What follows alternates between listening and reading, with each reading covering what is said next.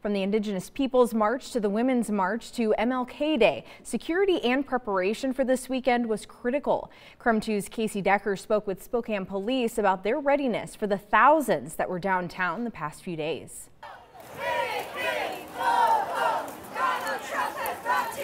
It was a weekend of activism in downtown Spokane. On Friday, hundreds demonstrated in the Indigenous Peoples March. On Saturday, roughly 3,000 in the Women's March, and today, another 3,000 for the MLK Day March. All that marching required a lot of advanced planning, and a sergeant for the Spokane Police Department says because of that planning, the weekend went off without a hitch. Very smooth.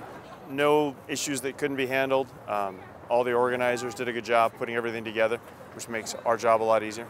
Several streets downtown were either partially or totally blocked off, and there were plenty of police to ensure security. We have what you see visibly, which is all of the different officers working traffic control.